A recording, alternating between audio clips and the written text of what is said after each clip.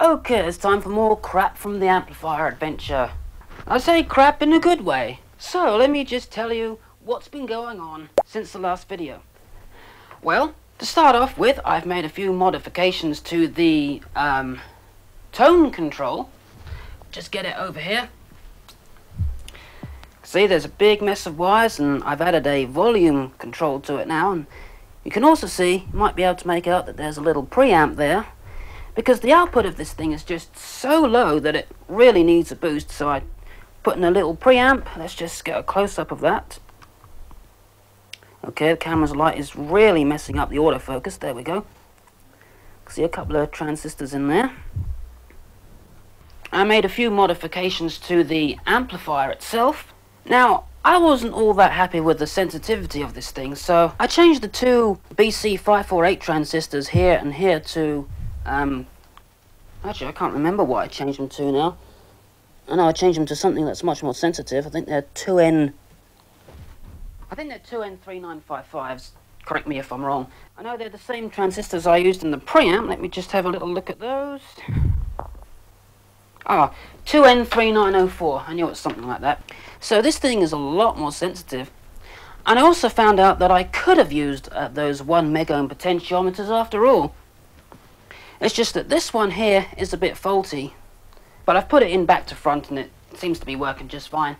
So it's very true to the original design. Now, if we go up, you can see how the output is wired. I decided to use the resistors and connect the capacitors on the end of the resistors after all, because it just seems to work better that way. And at the back here, I've made a power supply. So let's just have a look at that.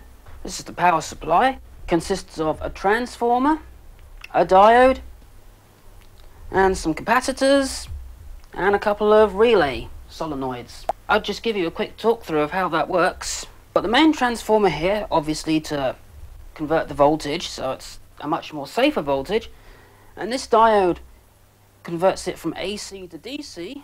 From there it goes into this capacitor here, which is 3300 microfarads to get smoothed out. Then it's split up 3 ways.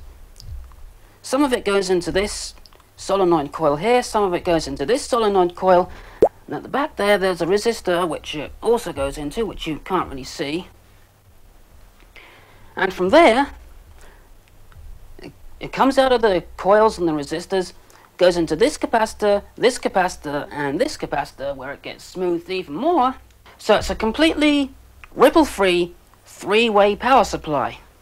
Even though it's not regulated or stabilized in any way. So this power supply supplies about 19 volts to each of the parts. So without further ado, I'm going to power this up and test it. So that's now powered up, and I've got this meter connected up to one of the amplifiers. I've only got it connected up to one because the other one's going to be pulling the same amount of power anyway, so it really doesn't matter. Now I'm going to play a tape, and I'm sure you'll all recognize this when it starts playing.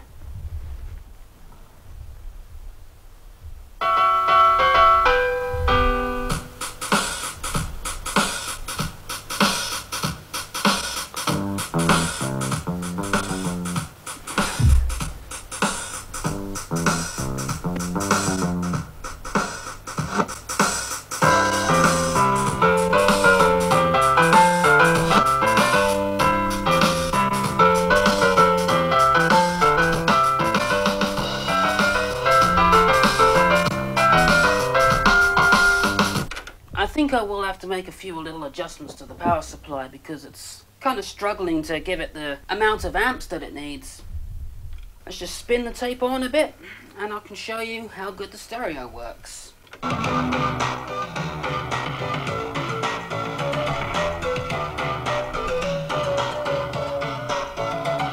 Right, okay.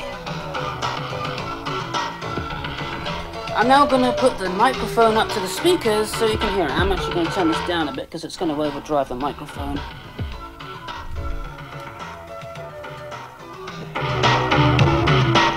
is the right.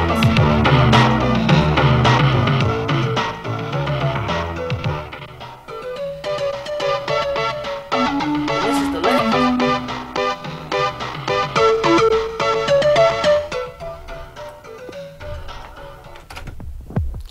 So that seems to be working pretty good. And if you're wondering what the song was, it was something from Jazz Jackrabbit. Any of you guys ever played that game? Pretty good game. I'm going to do a review of that on my next 8-bit guy video. But anyway, yeah, gonna wire up the tone control now and see what that does. Okay, friends and fans, this is the moment you've all been waiting for. I have all 3 parts connected together now. I've tested them separately. I've tested the power supply, the tone control, well, tone and volume control, and the amplifier, and all 3 of these circuits work. So now, this is going to be powered up for the first time. I'm going to connect the power. Let's see what happens. Okay, it's not making any weird noises. Nothing appears to be smoking or anything like that, so that seems to be good. So, I'm going to play a tape and see what happens. What do you know? It seems to be working. See if the volume control works.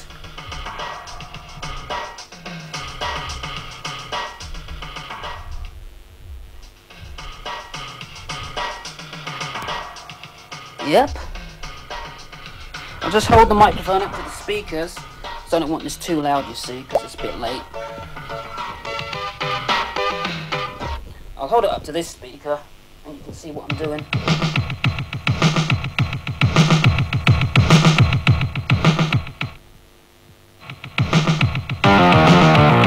Right. Treble control.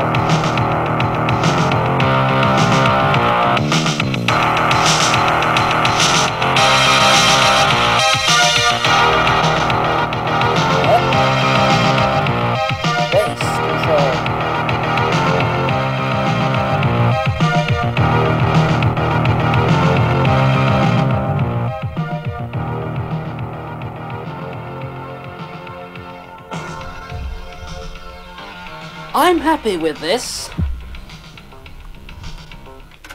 And everybody, this is a first time power up. I haven't tested this. I did not test this before I made the video. I doubted that this thing would even work, but as you can hear, it seems to be working good. Now, the only things that are remaining is to put a heatsink on the output transistors here. They're not even warm, but that's one of the things that definitely does need to be done. So anyway, what I think I'll do next, make an enclosure for these parts, get a couple of heat sinks for the main transistors, then put in the selector switch and the input and output jacks, and I'll have a nice little amplifier. And that's it for now. That's what I'll be doing in the next video. So until next time, goodbye. And it's a completely ripple-free power supply, even though there is no, what's the word, modification? No, that's not it. Rippleification? No, that's not even a word.